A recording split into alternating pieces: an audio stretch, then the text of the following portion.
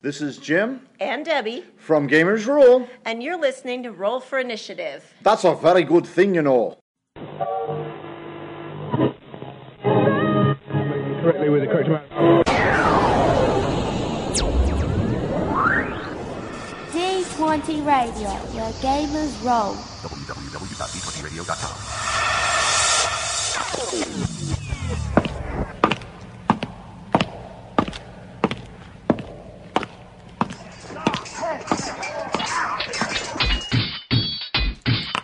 Roll for Initiative. Welcome back to the Roll for Initiative podcast. Issue number 28. We're almost 30 years old, guys. You believe that? Well, issue's 30 years old. 30 issues old. 30 issues old. I wish I was 28 again. Yeah. So we're back. I was an idiot at 28, or more of one. I don't need to go backwards. Yeah. We all were idiots at 28.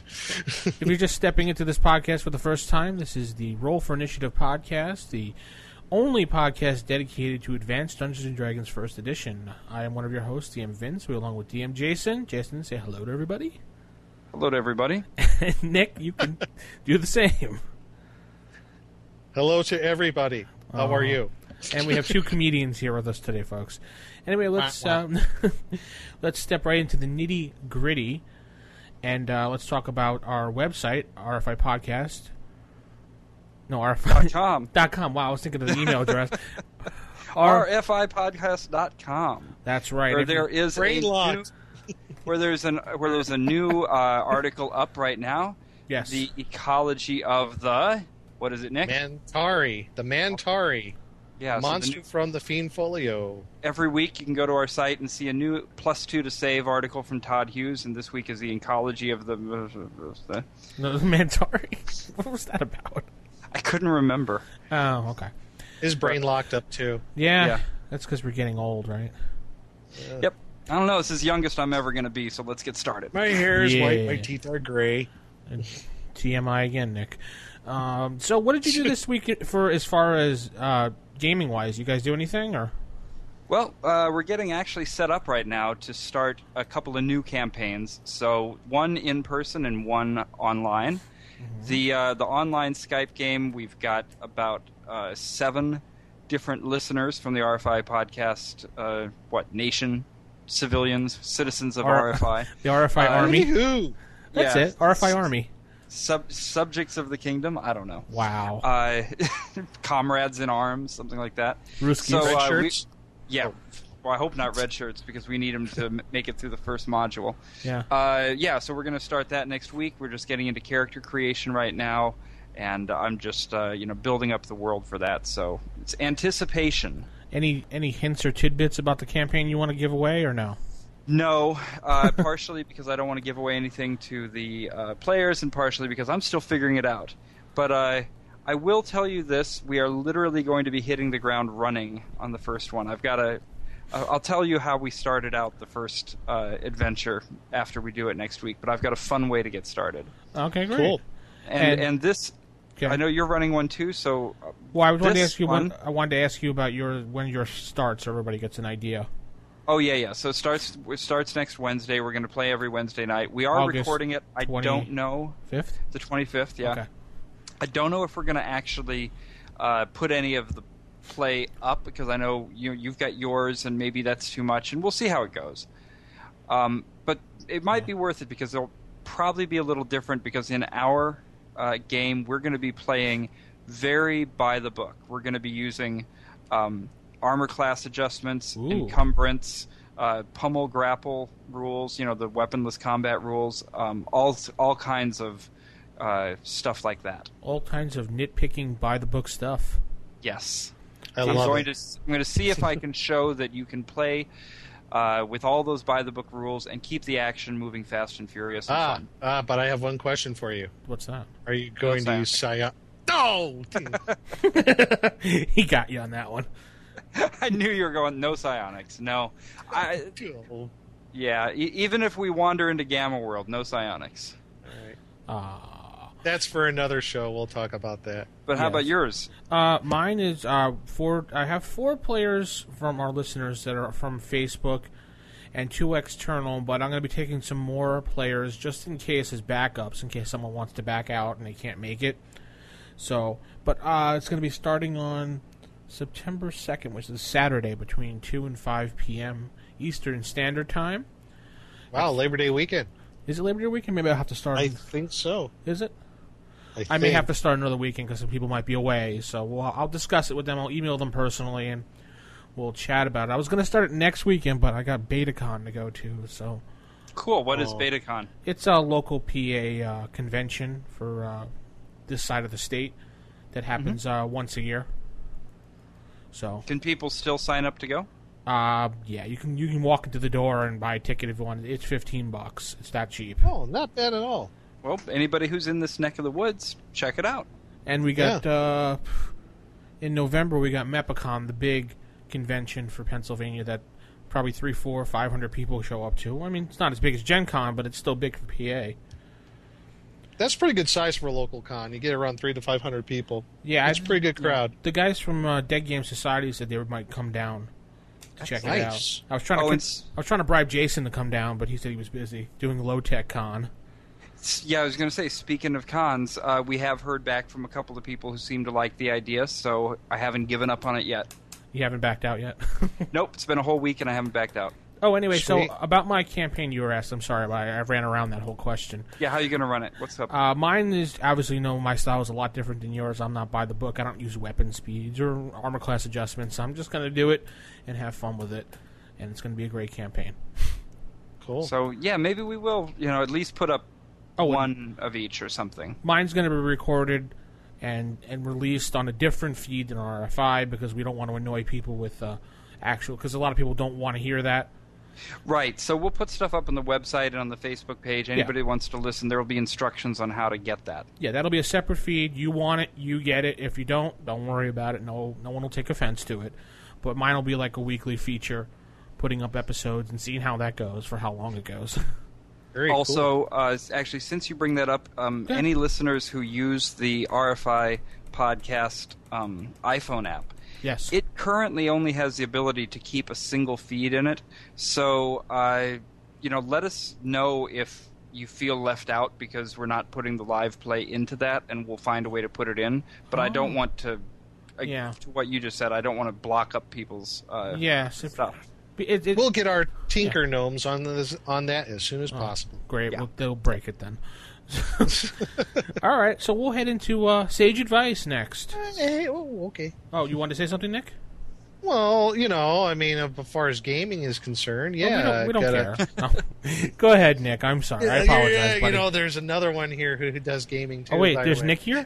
Oh. Yeah! I thought it was just a Jason and Vince show. Yay! Go on, buddy. But anyway, this Saturday got our regular game going back on again after a extended hiatus. The Quest for Bob, as we've been calling it. Quest for Bob. So we're looking for Bob. What about Bob? What about Bob? Yeah, what about Bob? But it's taking a very interesting turn. We're heading into literally places we never thought we'd go. And what else? One thing I saw is, I don't know how a lot of people out there have heard of it, but I have the whole series on VHS. The company who made Record of Lodos War. Yeah, I love that. It's out on YouTube for anybody to see now. What is it? I don't even know it. What the is Record of Lodos. It was a Japanese animation of Dungeons and Dragons. So, it's supposed to be. They couldn't get the legal rights to actually call it Dungeons and Dragons, so they made up their own world based off of Advanced Dungeons and Dragons, pretty much. Really? Essentially, really good. The whole story is based off of somebody's D&D campaign. Yeah. So highly recommend it, highly Jason. recommend watching it. Yeah. It's really fun. All right, so we'll put that one in the show notes, how to go and see that on YouTube. We'll put those up. Yeah, that's really cool. And sadly, you I can't buy that some for some reason. Oh, no, that's okay. I just also had one other really awesome idea. I've been kind of not DMing for a few months now, but I just got a really cool idea from somebody off of dragonsfoot.org for a campaign idea, and I asked them, like, dude, that's like perfect. Can I use that? And don't want to say anything else about it, but I'm completely jazzed about it, and I just can't wait to get started on it. Probably this fall. So. All right. Yeah. Cool. Sounds awesome. Is it going to be your local group? Yeah, absolutely. It's got to be my local gaming group. They have no idea what's going to be in store. It's going to be a major twist where they think things are going to be. So I'm really excited about it. You have to keep us updated on this. Oh, yeah. It's going to be very cool. All right. Sage advice. Sage advice. So we had a really interesting first letter. I'm sorry, Nick, were you saying something? He was singing along as well. Oh, I'm sorry, buddy. Sage advice. No more. All right. Sorry, Jason. My ears, my poor ears. We actually had our first email, which I forwarded to you, Jason. Was kind of interesting, so I wanted you to actually read it, if you don't mind. Oh, okay. You know what? Actually, let me make sure I'm looking at the right one here, where Nick writes in, right? No, the Wombat one. Oh, the Wombat one. Okay, I actually have to pop over to that. Why don't you go to Nick's first? All right, Nick, you read the email from Nick. Yes. I wrote into myself because I'm schizophrenic. Okay. Now, another Nick, he writes in and says, I'm interested in listening to first edition actual play recordings / podcasts.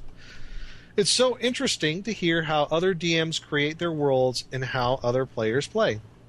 I managed to find one on iTunes called Expedition to the Ancient Academy. And by the way, yeah, I've heard that one too. I was just looking that up because I was going to see if I could mention it because I've listened to it and I think it's kind of neat. Yeah, I want to listen to it too. I have some comments when you're done about that, so go ahead. Yeah, he says, do you know of any others? Your creature feature segments are the great teasers, and I do enjoy them, but I'd also love to hear some dedicated actual play sessions. I know you're planning on running a Skype game. Will that be recorded and available for download? I'm not able to commit. Well, there we go. We just answered it in this show. I'm not able to commit to a weekly game at this point, but I'm sure I'm not the only one who would enjoy listening to the gameplay. Thanks for the great show. I look forward to each issue, and I truly enjoyed last week's interview episode with Frank Metzer. Inspiring. And thank you, Nick. That was Nick. Thanks, Nick. Well, you're welcome. All right. So have you guys listened to the Expedition to Ancient Academy podcast? Yes. You know what? I just wanted to mention one more really quickly that I think is a first edition. It's called Thistledown Actual Play. So, and it's pretty easy. Just go to thistledownap.com, and I believe they're playing first edition. It's an actual play podcast. So, just one more for you. I haven't listened to it though. Okay, we'll have to check that out and tell people about it next time when we come back. Yeah. Expedition. Have you listened to Expedition to Ancient Academy, Jason? Yes, I have too. It's pretty good. Well, the sound quality, isn't always top notch, but it's a bunch of people sitting around a table, and I've listened to it and I found it really interesting, just because, like the writer was saying, it's nice to hear how other people run their games. Mm-hmm. So I enjoyed it. Cool. All right. So my opinions on Expedition to the Ancient Academy. I listened to all the episodes because it was basic D&D. First of all. It's not actually first edition, which I don't care. I like basic D&D. It's great. Sure. And then, suddenly, out of nowhere, it became 4th edition D&D without explanation whatsoever. Really? They just jumped into the next episode, was just like, okay, guys, we're gathered up tonight, and we'll be playing 4th edition. I'm like, why? Huh? Yeah. And then it gets even better, because then the next 4, after those 4, they started playing Deadlands. What's that? It's a Savage World game. It's a sci-fi horror western. Oh, cool. Yeah. And it was just like with no explanation. They just kept jumping games, and they need to change their description. Well, okay, maybe they should change their description, but I gotta say, we do that in our gaming group. We have nights where we just pull out a different game. So I understand. Well, the Expedition to the Ancient Academy, while Jason said the sound quality is not that great, but it's still interesting to listen to. Right, so if you're looking for first edition actual play, make sure you check which episode I guess you're listening to of theirs. Yeah. So you don't end up listening to, what was it, Vampire Space Monsters from Monkey Island? Deadlands. Or Deadlands real quick. Vampire Space Monkeys. That'd be a cool game, Vampire Space Monkeys. Yeah, well, I won't even be. I've been getting into buying all these games that I've never played before, and they're starting to Sounds pile like up a on my 50s shelf. B movie Could be, yeah. Greasers from Outer Space, something by like Ed So- Wood. that. Yeah. Oh, don't even get into that. Oh. So there's that, and of course you'll have the first edition actual play coming right out of Roll for Initiative. So there you go. Straight from the minds of whoever plays. Yep. All right. Next email comes from Steve T, who wrote in and asked about a Dungeons & Dragons Grey Book. It's a colored gray book with the original Holmes cover on it, with an old TSR logo on the front cover, which was printed that way. But it also had a Wizards of the Coast logo in it, and it was edited by, I forgot the name, I think it was Steve Enns. Which game is it? It's a mix mash of first edition and basic D&D put together. So I've never heard of this. it's not an official. It's a fan work. It Okay, looks, so I was going to say this would be a question for Jim and Debbie. yeah. It looks like an official book, Uh-huh. but it's just someone who decided to edit a bunch of rules together because he didn't even change any of the words. He just put a forward in from himself and did a mishmash editing of OD&D, basic, and first edition. Wow, Where did that's the interesting. listener get this? He found it on 4shared.com. What's that? It's a sharing network of files and various other things. Oh, so it wasn't even a printed thing. No. It was a download. It was a download. He went in there and he searched yeah. D&D and found Grey Book, and I was like, dude, I think that's a fan work. Yeah, I mean, never rely on downloads for stuff. Yeah, but You he know, wanted us if to you address can't- it. Yeah, I mean, if you can't find a book and the only way to get it is to get a download of it, that's great. At least you have a chance to look at it. But who knows what people put in those things? Yeah. So, They could Yeah. put, Ooga Booga, and that'd be an official rule. but Could be I will play with that. Vampire space bats or something like It that. was Vampire Space Monsters from Monkey Island, actually. Oh, excuse me. Sorry, yes. Follow my rules. If, however, anybody does ever come across something that they think is a little bit surprising or odd, or you want to know when something was made, or you just have a question about something weird, really go to or something weird about TSR products, that is, go to gamers-rule.com and look for some contact info for Jim and Debbie, because they really are the authorities. Well, they know the most when it comes to what's out there, and they might be able to help you out. Or you could just go to us because you're listening to us. So, RFI Yeah, staff and at then I'll ask gmail.com. Jim and Debbie. So I look smarter. You're not supposed to We'll give our relay the message. yeah. You're We'll not do supposed to that. give away our secrets, buddy. All right, so we got another message here that I've managed to find now from Mark, who says, Jason, out of curiosity, Ooh. did your friend named Wombat happen to live in Massachusetts and attend WPI in the 87 to 92 range? If so, then I know him too. Small world. If not, what's the likelihood of two people who are both nicknamed Wombat? Love the podcast. Keep up the good work.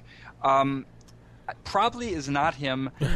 Just so you know, his real name is Dan H. I won't give his last name, but Dan H. So if your friend is named Dan H., then let me know.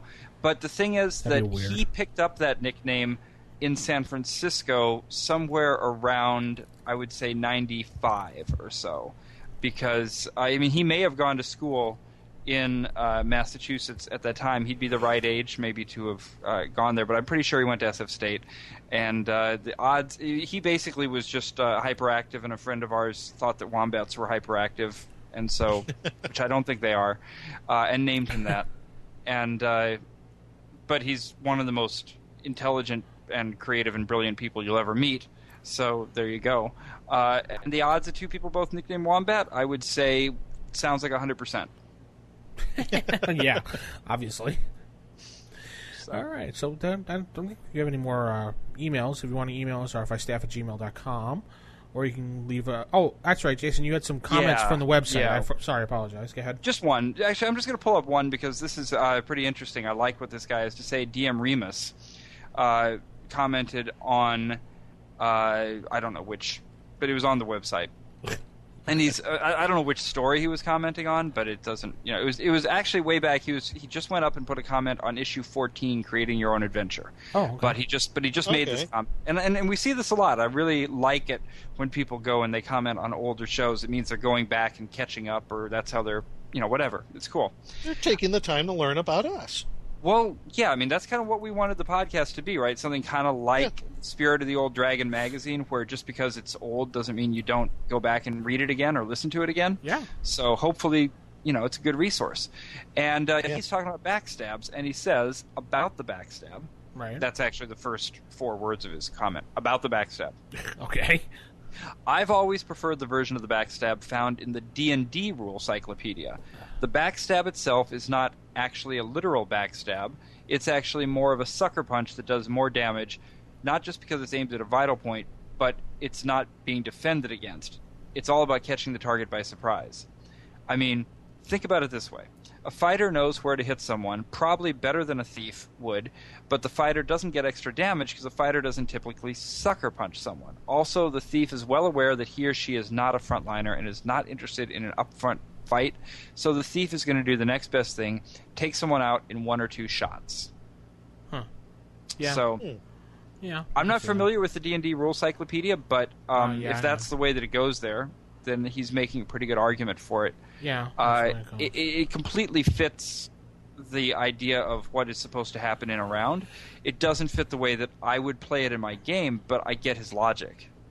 The rules cyclopedia is based off of the Mentor rules, the Mentor box sets, the 5 that came out during the 80s. Yep, yep, that's right. It's kind of like a re-editing add-on to it, but it's... All right. Without going too much into detail, I don't like it. It's 2 second edition for me feeling. That's the end, the end of my comment. The one thing that kind of makes sense then, if that's what it's based on, is Frank Mentzer said something at the auction, at the Gen Con auction a couple of weeks ago. What did he say? Where he was talking about Legendary Adventures. Oh, okay. And now that I'm starting to say this might actually not have been Frank. It might have been Tim Kask that said it. Whatever, I'm going to pretend it was Frank, and then somebody can tell me I got it wrong. No, actually, you can go listen to one of our little mini podcasts, the little special dispatches we did, because I did actually record it and put it up on there. And he was talking about the first time that he ever came across Legendary Adventures. He didn't even know that Gary Gygax had done it, and he just looked at it and said, wait a minute, and actually maybe this was Frank, and he's looked at it and he said, wait a minute, this is what we were always talking about back in the day, the kind of rules that would just be common sense. If you fall in the river, you don't do a bunch of weight tables, you just go, hey, if you're wearing chainmail and your pockets are full of gold and you're in the river, you're going to sink. Yeah. Common sense. Yeah, that's common sense. There you go. So, that kind of makes, it's kind of common sense in the thief's backstab, is that if you got a minute worth of activity going on and the thief gets in there and knows how to, pull a sucker punch, then he doesn't have to be literally behind him. Just common sense. He got a sucker punch in. Yeah. So I don't play it that way, but I think that it's a good way to say it. Yeah, the rules encyclopedia a lot of people like, some people don't. You all have your own opinion. Well, actually, let's hear what you have to think about it. So you can email us. Was there another comment, Jason, or that was it? No, it's good. Oh, okay. Well, why not call it Sucker Punch then? Well, maybe he does. Okay. Well, okay, valid argument. Anyway, so let's head over into the creature feature, which we can talk about our tactics from last week.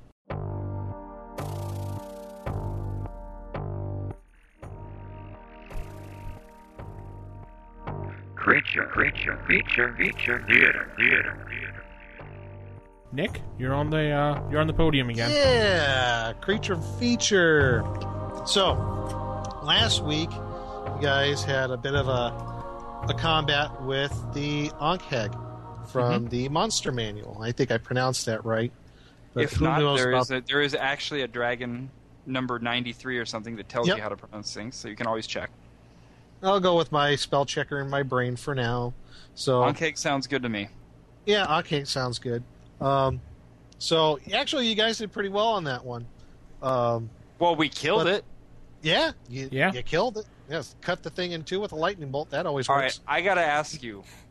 When we dropped down into the pit where there were the 2 tunnels, I webbed up one of the tunnels. Did that make any difference?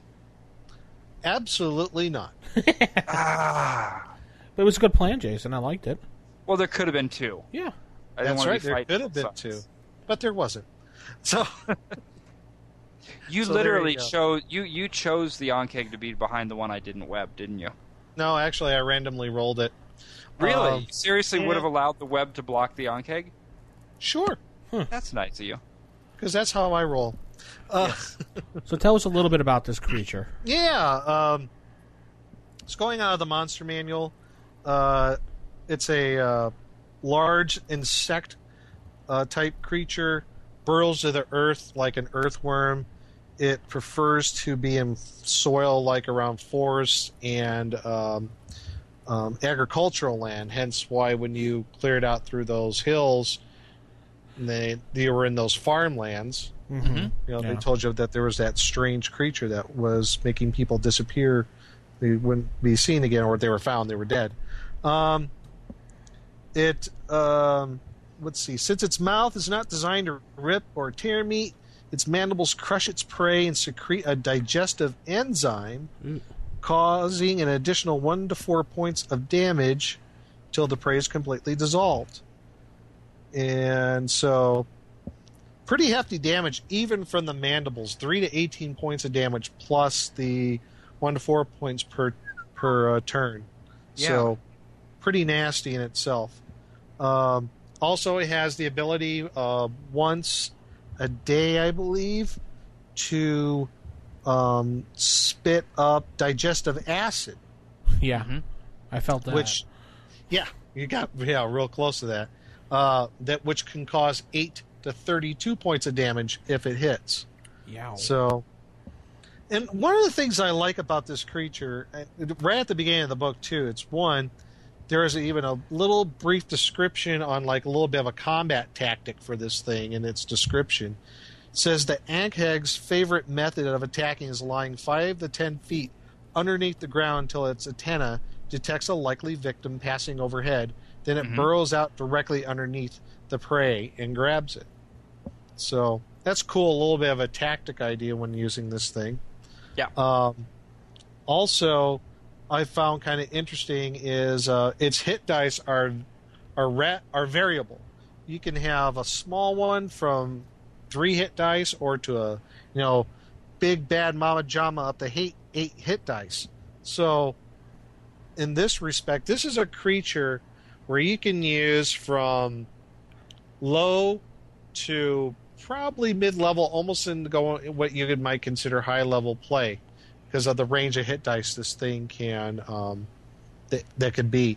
And also it has 2 different armor classes, a little weird in that respect. Its underside has a worse armor class than the rest of its body. Its underside is armor class 4 versus the rest of the body of 2. So depending on where you hit, you can randomly determine, I guess, by the GM. And this is something again with AD&D where there wasn't a mechanic to figure this out. It was up to the DM where you decide that, where you hit. Did you hit on top of the thing? Did you hit on the bottom of the thing? So there's a little free form in that respect. I kind of like that. Were you playing it that way when we were going up against it? I kind of left it to a random roll, 50-50 chance. You hear it in the top or the bottom of the thing. So I left completely up to the dice to decide where you hit. Yeah, I think I would definitely allow a called shot in this case because players like to say, "Can I go for the soft underbelly or whatever?" And sure, this is a good opportunity to do that. I don't know if I would give it a 50-50 chance, since it probably would be smart enough not to expose its unplated areas too often. Yeah, I'd maybe make it about a 5% chance of hitting that. Possibly. Or I wouldn't even sit there rolling that many dice, to be honest. I'd probably just every now and then go, "Yeah, I think now is the time." Yeah, you can play it that way. I was kind of playing it to where factoring in also the maneuvering of the player characters, trying to get a better shot at the creature, stuff like that. So, other than that, it's just a big nasty bug. So, this looks a little bit like a praying mantis the way they've drawn it in here. Yeah, it's a nice picture of it. Some of Tramp's cooler works, I think. So does it have is there a number of appearing only one, or you only picked one? Generally 1 to 6. 1 to 6. Yeah, okay. So you could have like a whole bunch of these things of varying hit dice. Yeah. Okay. Probably have like a leader and a bunch of younger ones or something. I'd probably give the hit dice, be like the older ones are bigger and more hit dice and stuff. But what I like about what you're saying is, whenever you're talking about pulling up a monster, you don't have to say just because you've got a high-level group that they can't go up against Lizardmen, for example. Lizardman doesn't have to be 2 hit dice, and Ankeg doesn't have to be 3 hit dice. You can go in here and start messing with these things. Oh, yeah. Of course. Sure. And I think it's a really good way when you're DMing to kind of mix it up with your players, because they see something coming up and they say, well, that's not going to be a big deal. That's just it's just a giant ant. Yeah. What's a giant ant going Right. to do to me? Well, this is a special one.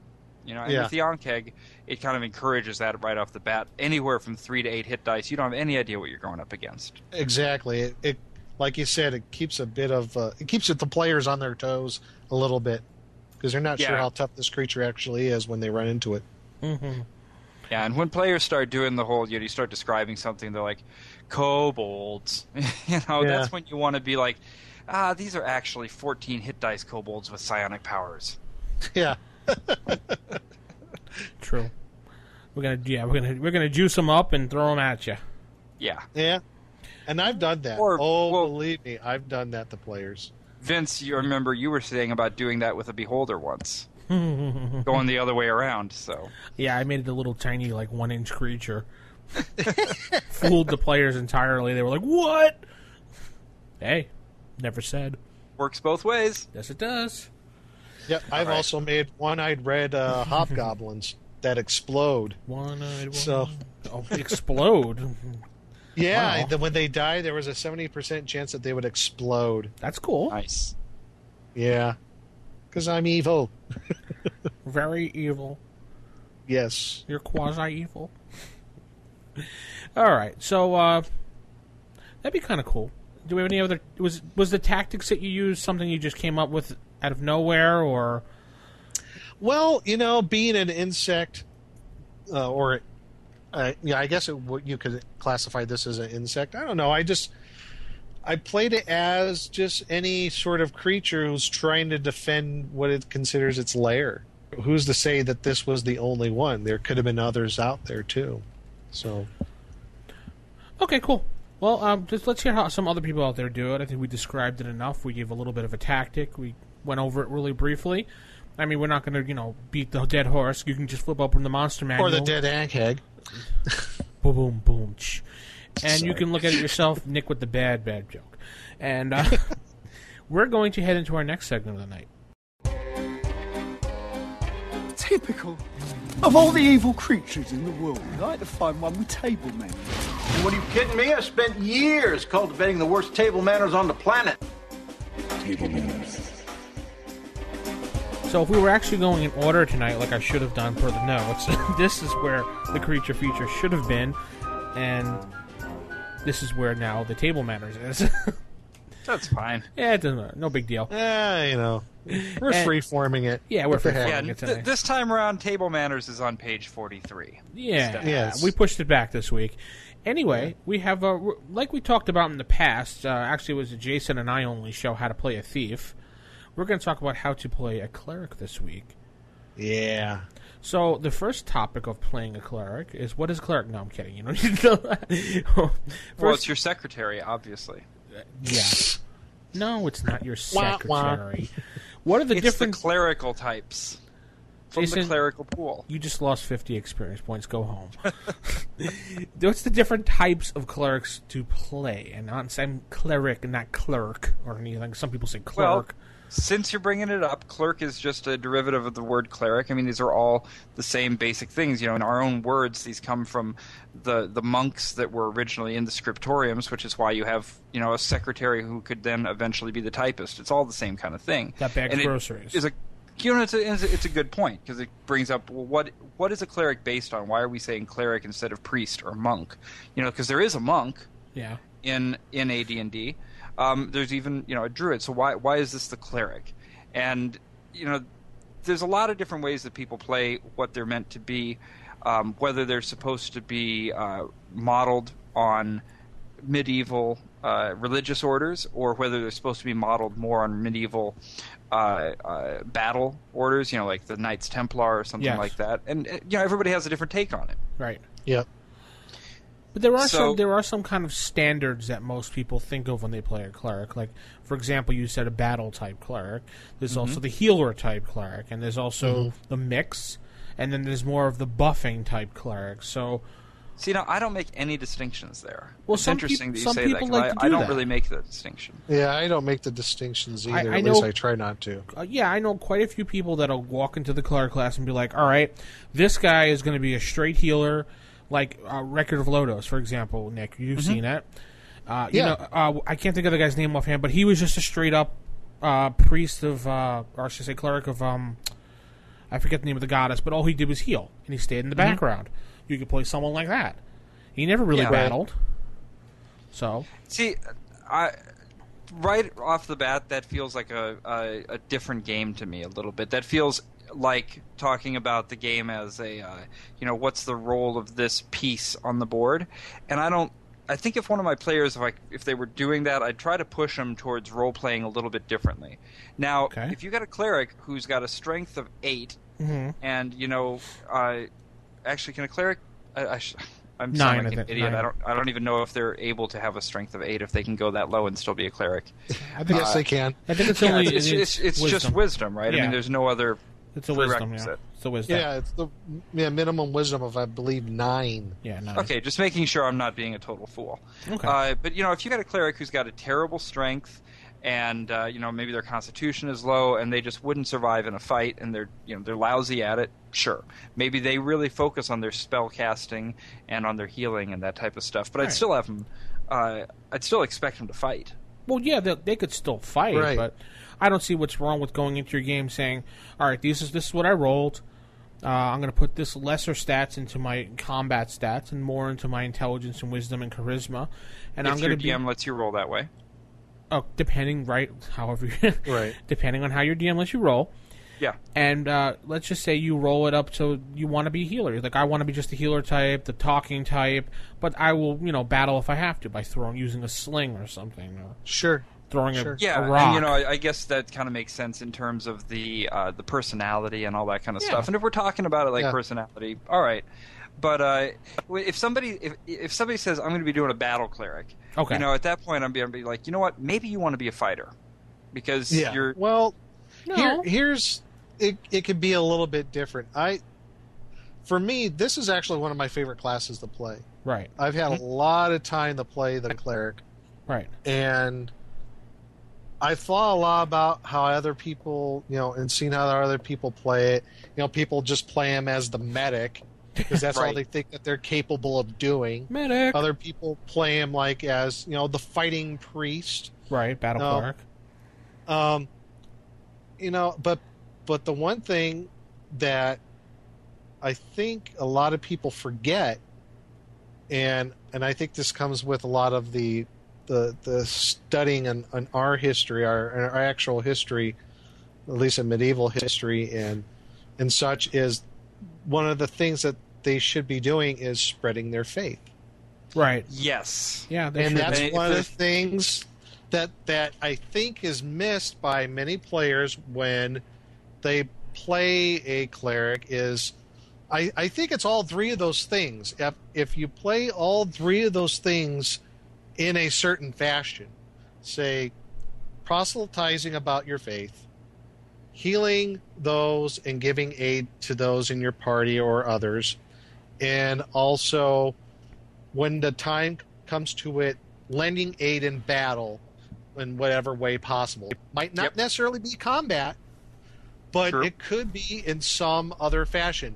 And I'm kind of vague in those three because I think it really depends on what type of god or group of gods your cleric is a follower of.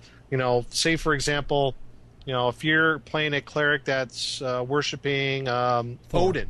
Odin, okay. Yep. Let's go with that. Okay. Pretty commonly known god within the game, and Norse mythos, and he's the head of the Norse mythology.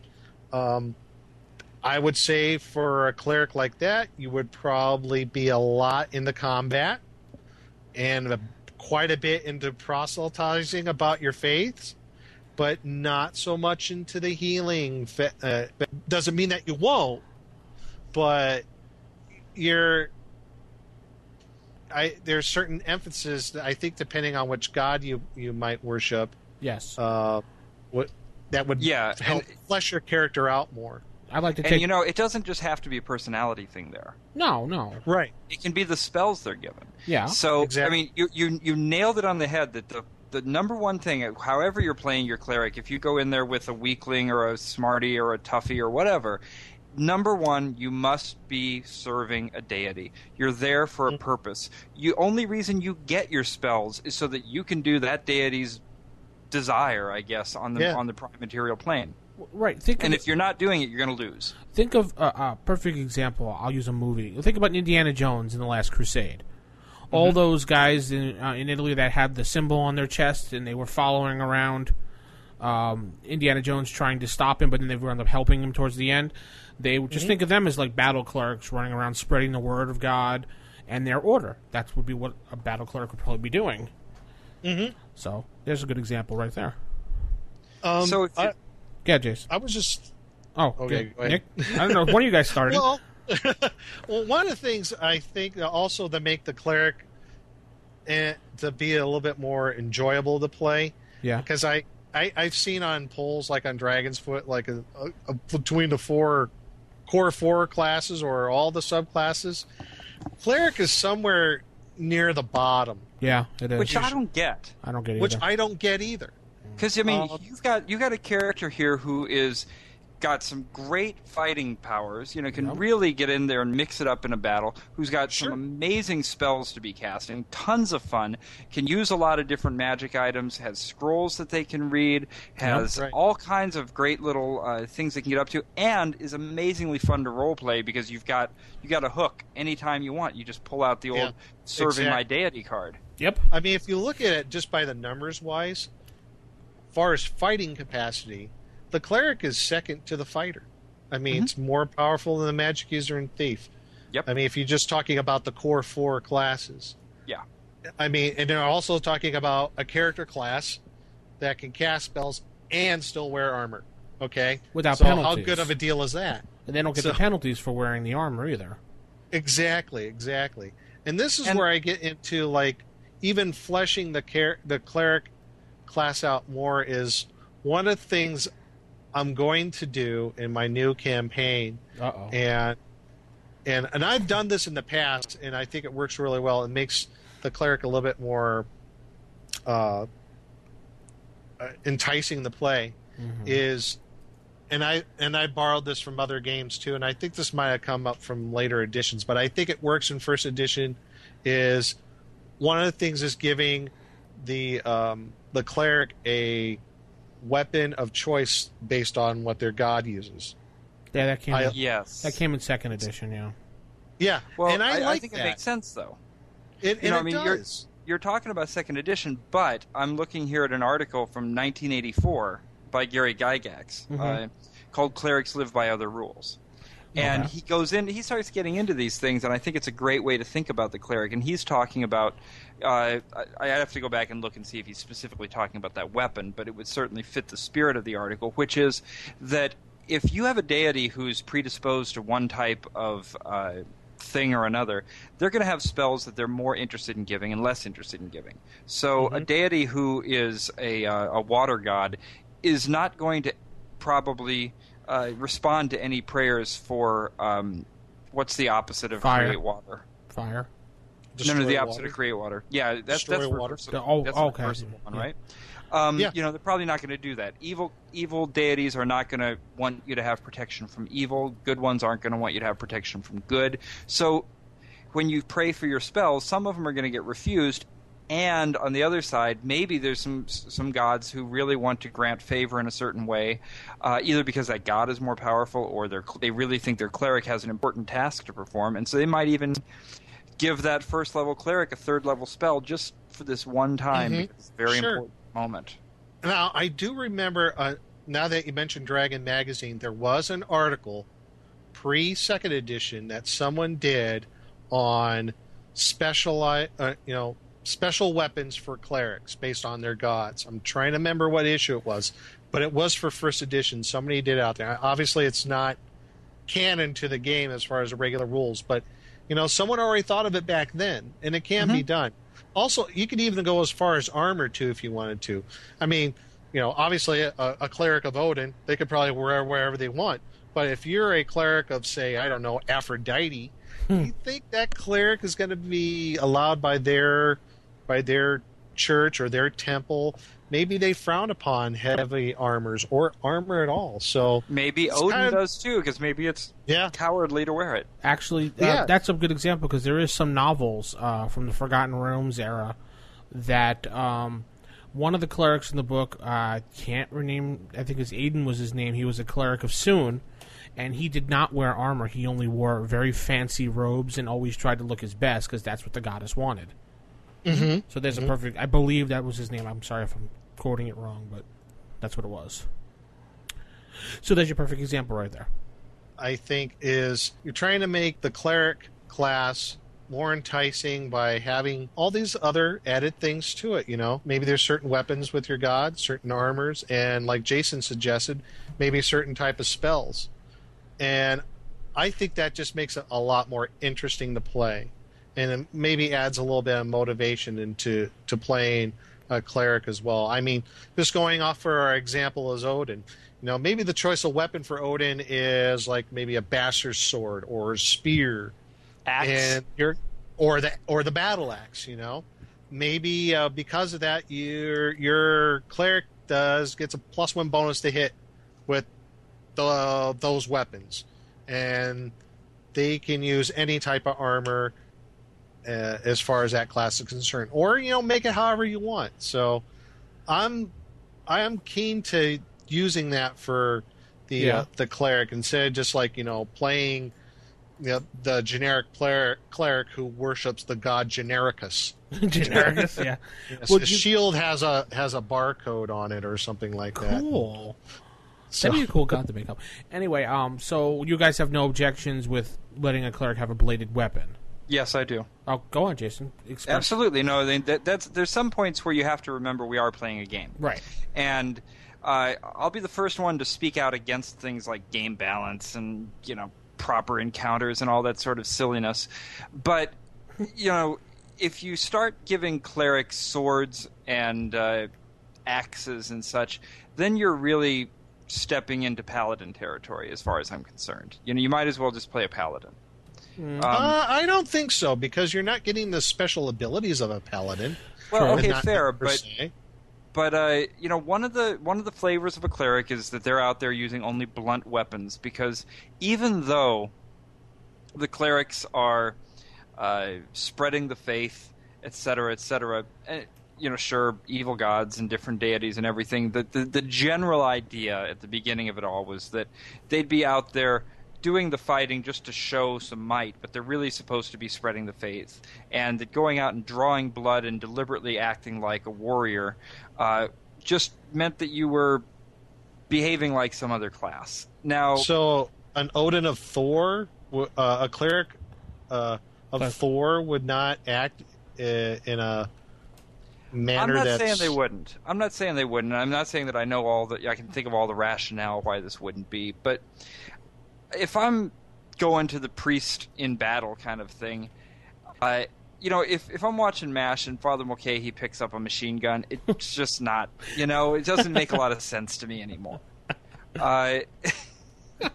Well, but ultimately, I mean, the thing is, at some point, I have to look at this and say, it says right here in the rule book that clerics don't use edged weapons, right. And I've even used that as an example of a silly rule that I follow anyway, because sure, a mace is quite likely to have spikes on the end, and what's the difference between hitting somebody with a ball with spikes and stabbing them with a sword?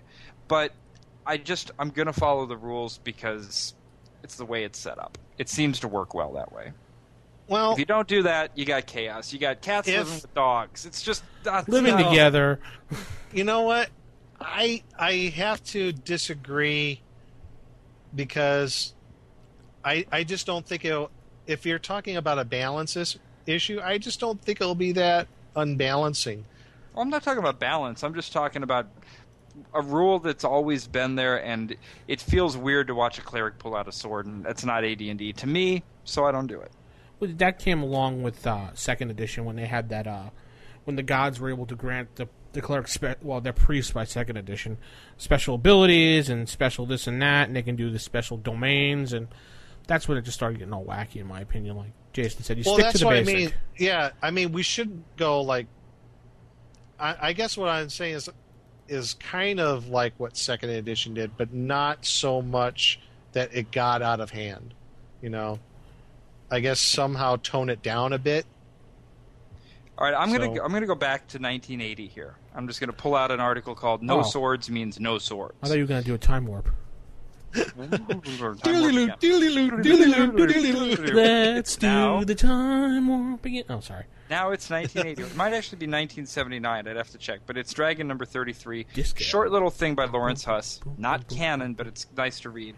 And he says it's the club, mace, and flail are but growths of the staff, which stands for guidance and religious authority. Though the end result of the sword stroke and the well-aimed mace blow are the same, the symbolic intent differs. As the high power judges our acts much from a viewpoint in which symbols supersede particulars, this symbolic difference is of greatest importance. In lay terms, okay, the use of edged or pointed weapons has a different theological potency than the use of non-edged ones. Gods, as differentiated from nature deified, tend to desire blood spilled by their servants only under certain highly ritualized circumstances, such as sacrifices and oath swearings. As a result, when a cleric uses a forbidden weapon type and hits, he becomes ritually polluted and loses all ability to use clerical skills and spells. So what I get out of that is kind of good. You know, the idea of you might have these ritual sacrifices where you pull out the dagger and you do certain things because you're in that moment. And if you do that same thing, if you act like you would in a ritual sacrifice when you're in a profane battle or a mundane, non-sacred ritual moment, it's like blaspheming. So sure, go ahead and do it, but you're going to lose your spells. You're not going to be able to you're going to lose the favor of your god unless there's some real serious reason why you just had to blaspheme. So, I disagree with the article. No, you can disagree with it. I'm just saying. But I'll give you a reason why. Okay. The reason why is, what if your cleric does worship a god of war, and that god of war, part of being a cleric of the god of war is to go out and experience combat and to experience. Why can't they experience with a blunt weapon? Why do they have to have an edged weapon?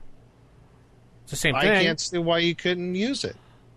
Why? What's the? Okay, so he wants to experience combat, but why does he have to experience it with an edged weapon? Yeah.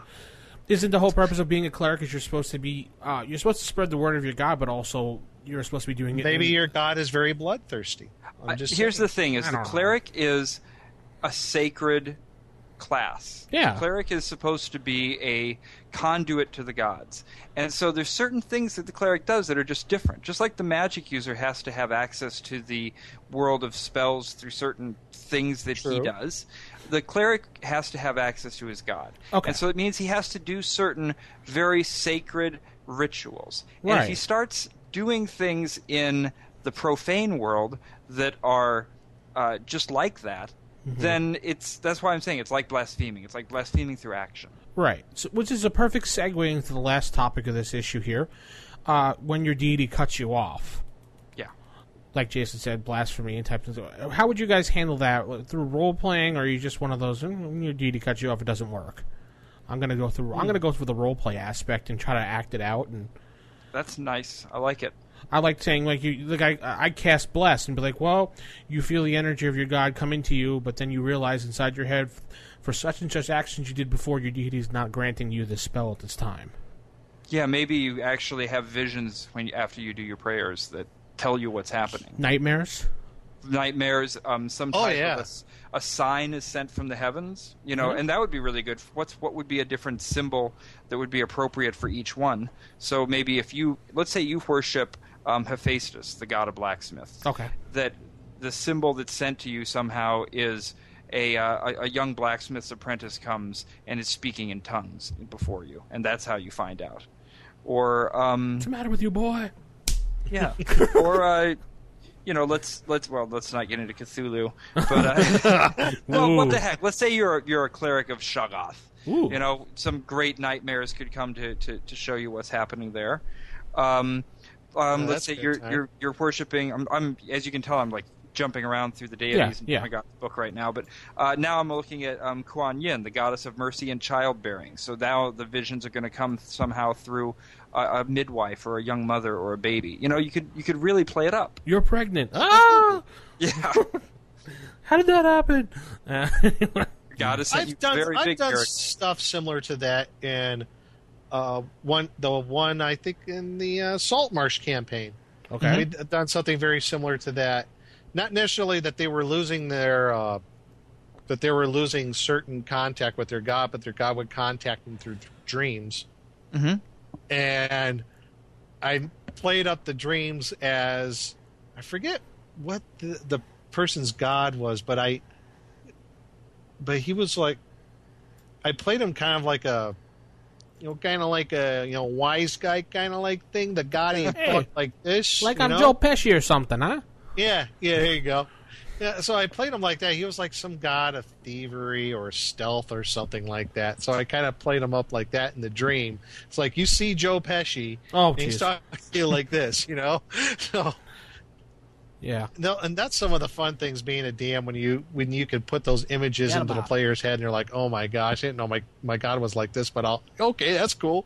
I'm worshiping Joe Pesci. Yes. Which version? The casino version or the Goodfellas version? Yeah. Oh, yeah. Definitely Goodfellas version. Even better. Your deity is William Shatner, the Star Trek 1 William Shatner, or the Star God Trek of overacting. Yeah. I would have my deity be the Priceline negotiator William Shatner, actually. That would be a good one. He'd probably have a high charisma at that point, right? I'm not going to give you that spell. I'm not going to give you that spell. You can do the... See, I can't do impersonations. I don't even try. You're good at it. Spock. But I don't think it has to be even something as mystical as a vision every time. Danny Crane. Because, a lot of times it's just going to be either the players themselves, or if they're not picking up quickly enough, have the NPCs do it. But just be completely shocked at the cleric's behavior and just let them know by the way that they're looking at him. Like, did you really just do that? I kind of like the old Monty Python thing when the god looks through the cloud. He's like, no! One of those things. Stop that groveling. Stop that. The thing I can't stand is groveling. Actually, I have to retract that. I want to pick the William Shatner from T.J. Hooker days as my god. Okay, I don't even know. I don't remember what he even said on that show. Nothing. He was just memory, cool. I've mixed it up with Hawaii 5-0 and Dragnet. I don't even remember. Just think of Shatner in a uniform with his gut sticking out, running around. I do that every day. All right, cool. I think of that all the time. But we were mentioning blasphemy and that kind of stuff, and it got me thinking about a book that I read a while back about the history of swearing. Yeah. And because the idea that the words that we use now for swear words as being so harsh, and words that are scatological in nature or sexual or whatever, those really were not the big swear words. That's very recent. It's only in the past maybe 100, 150 years. You go back any farther than that, and it was all religious. If you really wanted to say something terrible, you just invoked a religious term. If you went to the Old West, when they showed Deadwood on HBO, they had to change the way everybody swore, because if they actually did it, it would have sounded silly. Yeah. People would have just, said something blasphemous, and that would have been the biggest thing. And so naturally, if a priest did it, everybody would completely fall over. There was a member of Parliament in Britain that was actually removed from his post for swearing. Wow. He was kicked out of Parliament because he went around and he used to just say things like, "I swear to God, this was a wonderful steak," or whatever. I said that was a meal fit for Jehovah. He said it. Throw the stones. But that's all I said was a meal fit for Jehovah. Now they're saying it. So if your cleric is doing things that the actions are just as blasphemous, well, then everybody else is going to probably react just like that, and they won't even have to get a vision. They'll know by all the townspeople who just stared in horror at what they just did. Yeah, good call. Good call. So be a cleric. Be a cleric. Play it up. It's a man's life in the clerical army. Yes. The clerical pool. I'd like to know on TV when they started loosening up the rules so people can actually start saying things. I mean, I know you said you were in marketing, Jason. Well, when did that MASH MASH was actually one of the first things. There was an episode of MASH in... Don't say the words, but you know what I'm talking about. No, I won't say the words, but there was an episode of MASH in one of the last seasons when Alan Alda was directing and writing it, and he wanted to call somebody an SOB, but spell it out and really say it. Yeah. And they were not going to let that through, and he had to actually argue the point that it had such emotional importance and impact that it was the only way that they could get that across. And they sat with the censors, and they finally said, "Okay, this one time you can actually say that." Yeah. And it was a big moment. I remember when it aired, and what a kind of shocking moment it was in television. And with every year since, it's just sort of denigrated until you got to the point where you had the South Park episode where they were saying, whatever. So, yeah, that's true. But what was it? I remember the big event back in the 80s was the Golden Girls when they said the B word to one another. Mm-hmm. And that they wouldn't have been able to say that if it hadn't been for Alan Alda getting away with it on MASH. And, there was a point, I don't know if, anybody can even say a religious sort of gee, damn it, like spell that whole thing out. I mean, That's actually an acceptable term for radio and TV since 1990. So Cleric shouldn't do that. Yeah. All right, cool. And they should not have swords. Well, you just had to throw that last little jab in there. But you can't jab because you're using a mace. I wasn't jabbing. That was I know, because you're using a mace. Children. Children. Oh, sorry. Oh, wow. Let's go into our last segment, boys. Blasphemer. Okay. Ooh, one of those electronic voting dealies. You two are such children. Our last segment of the night. Dude, we're talking about a game with fairies and dragons in it. Yeah, I know, right? Yeah. So our last fairies and dragons, okay? Nick, you lost 50 experience points too. No! Anyway, so we put up a new poll on the website. This one I thought was kind of interesting. What type of game do you enjoy the most to play? I put down a couple options, and you guys should vote too. Option number one is, Jason, you probably vote like 4 times, knowing you somehow. A long, epic campaign with maps and props. Level 36, here I come, baby. Well, I didn't put the baby part. A short campaign, same characters. A pickup game with no obligations. That sounds like a date somewhere. I gotta change that. I don't like to play. I just like to read the books and tell others how they should play. Let's all vote for that one. No. Number one, leading in the poll right now with 63% is a long epic campaign with maps, props, and level 36, here I come. That's what I picked too. What do you guys think? Nick? Yeah, that's one I picked as well. I mean, I like a long epic campaign. What can I say? Yeah. I mean, a short one isn't so bad. But, I mean, you just build up a lot more story with the longer one. Yeah, it's just much more fun. I think I probably would vote for the short campaign, actually, because, there's no reason you can't return to it later and do things, but it's nice to wrap up some loose ends within a couple of months or, maybe 6 months at the most. But you can only mark your ballot with a crayon because you're a cleric. You can't use a pen. Oh, right. We're leaking over segments now. Cut it out. But, define long, epic, and short. I would say long, epic is probably something that takes 3 or 4 years at least. I love hearing a story, sitting down, and then someone will be like, oh, dude, I just finished a 6-year campaign, and my cleric was level 35, and we went through the mountain. I love listening to those stories. I don't know about you guys, but I do. Oh, I love listening to them. Yeah, I'm just thinking, cool like with the campaigns that I'm starting right now, I expect them to run for probably about, 6 months, at least to get through the story arc. Not saying the campaign's going to end, but I like a story arc that can at least be tied up. Yeah, that's something to talk about in a future episode. Campaigns and story arcs, as opposed to just winging it every week. So there's another little topic for us to talk about. All right, yay, cool. And RFIpodcast.com, RFI staff at gmail.com. Well, that's going to put another wrap on the show. It's been a fun week. We're going to be heading. It's been cool. Yeah. This was a little short show, only. Right, Jason? Short show, right? Yeah, we were going to do a short show. We did a regular one. Yeah, well, we love you people, so we decided to do a Sure full we show. do. Why not? Well, keep listening, please. Keep listening, keep downloading, keep supporting.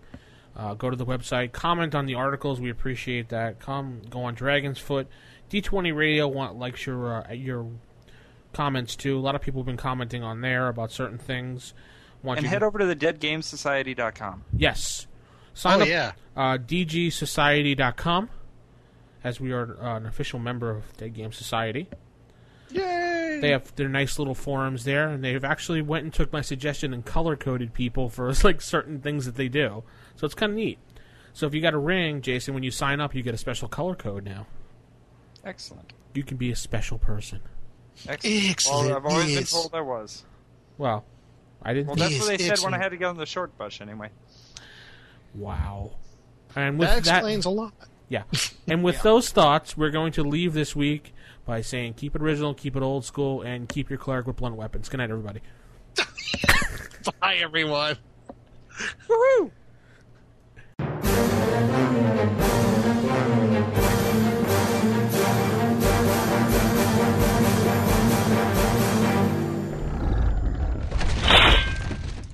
Roll for initiative.